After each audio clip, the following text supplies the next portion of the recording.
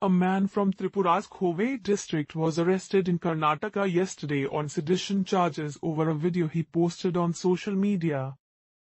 The man, identified as Pramesh Dev Burma, was arrested for uploading an anti-national video on social media on the Pulwama terror attack, police said today. A case under sedition charge was lodged against Pramesh Dev Burma of Soncharanapara village in Khove district by police, SWO for allegedly uploading the video on Facebook on the Pulwama terror attack in which 40 CRPF Jawans were killed, they said.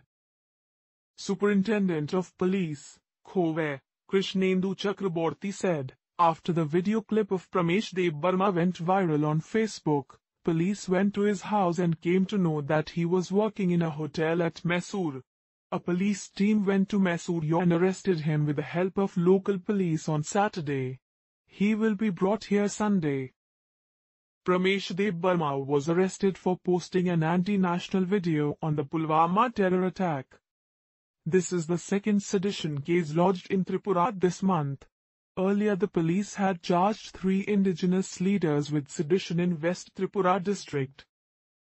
The 3 leaders, Jagdish Dev Burma, General Secretary of Indigenous Nationalist Party of Tripura, INPT, Aghore Dev Burma, a leader of Indigenous Peoples Front of Tripura, IPFT Tripura, and Anthony Dev Burma, a leader of Borok People's Human Rights Organization, BPRO, were charged with sedition for attending a rally where alleged anti-national slogans were raised.